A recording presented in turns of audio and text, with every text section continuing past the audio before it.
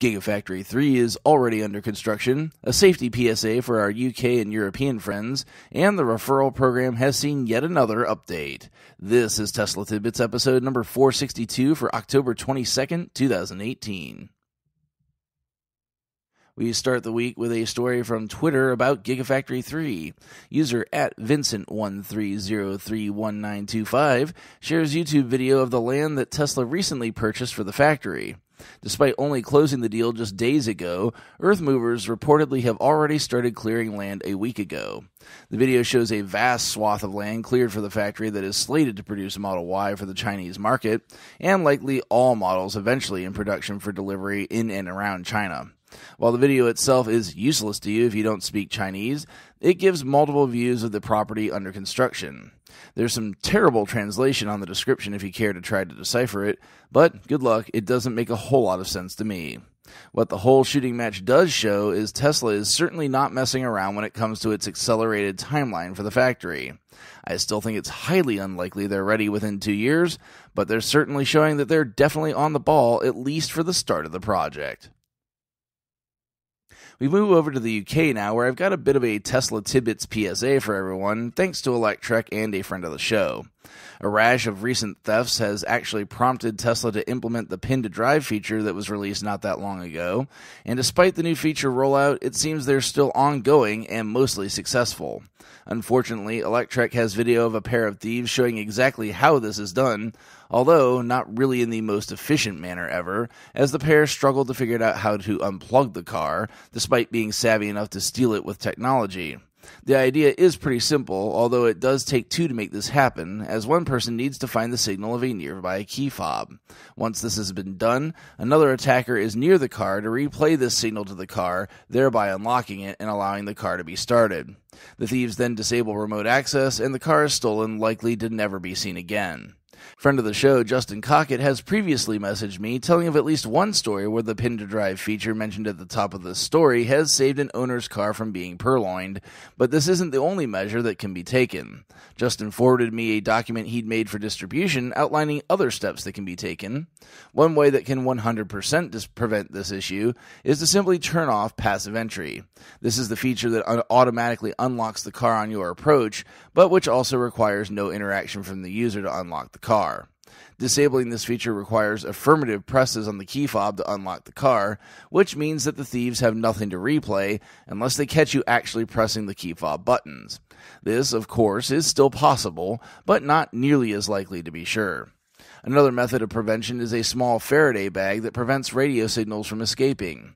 This would allow the use of passive entry still, but mostly defeats its purpose by inconveniencing the user having to actually remove the key fob from its pouch.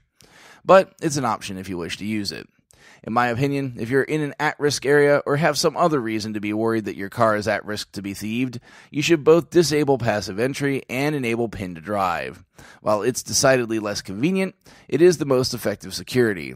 Disabling passive entry thwarts the most common methods thieves have of taking the car, and pin-to-drive can at least delay them even if they had the legitimate keys. It's ultimately up to you to decide what you're most comfortable with, but it's great to know all the options. Finally, our friends over at Teslarati have noted that the referral program has seen yet another change. While some of this is older news, other stories had recently pressed it to the back burner, and I'll get you up to speed if you hadn't already heard. There was a lot of attention near the end of Q3 where the last referral program ended, in that unlimited free supercharging for the life of the vehicle was being put out to pasture as the benefit for the owners being referred, and it was being replaced with only a $100 supercharging credit. This has changed yet again. Now referred owners will pick up 6 full months of free unlimited supercharging. In addition, as they've done in the past when changing these terms, any owners that were signed up during the $100 credit timeframe will be granted the 6-month benefit instead. It would seem that Tesla is still trying to find the sweet spot for referred owners, despite one of Elon's tweets that seemed ready to shut down the entire referral program a while back. One other very important thing to note is that the program was not available to Model 3 purchases at the beginning, and then was restricted only to performance model purchases after that. Now, all trim levels of all vehicles are eligible to be referred and to receive the benefits of referral and grant rewards to the referrer. Speaking of those rewards, the rewards in the program have now changed a bit as well. Previously, the first and second referrals were both for your choice of a Signature Edition high-powered wall charger or a Kids Radio Flyer Model S. Now, your first referral will allow you to send any image you like etched into glass into space. Hopefully, the aliens will like what you send. The second referral is the same as the old program, giving you your choice of the wall charger or the Model S Radio Flyer Edition. The third referral gives you a choice of a set of arachnid wheels on the Model S, turbine wheels for the Model X, or a full week with the latest and greatest Model S or Model X. Referral 4 is also a change from the previous programs, as this now can enter you into a priority access program for vehicle updates. While this doesn't appear to be the famed early access beta test program, as it's not framed that way, it's certainly possible. At minimum, it would seem that these owners will be added to the first batch of public updates going out. And last, but certainly not least in the standard referral level, is an invite to a future unveiling event, the next of which would appear to be Model Y. This is just the entry to the event, though. You've still got to get your own accommodations and airfare. There are, of course, all the secret levels as well, which remain unchanged, including the not-so-secret benefit of knocking 2% off a new next-gen Roadster for every referral made after the fifth one. So, here's my usual shameless plug regarding the referral program. If you enjoy the show and have gotten some benefit from it, and you happen to be buying a Tesla, please consider using the show referral code, which is ts.la/Jim50888. It costs you nothing, gives you a great benefit, and could potentially land me some nice swag. If we ever get to that 5 referral level, it could also net me an invite to events, which would be totally amazing to be able to be covering for you all. Make sure you check out the links to the full stories in the show description. There are many ways to support the show, and if you're not in the market for a Tesla, please consider supporting the show financially through Patreon at patreon.com/Tesla Tidbits. Thanks to our super patrons supporting the show at the $10 plus level.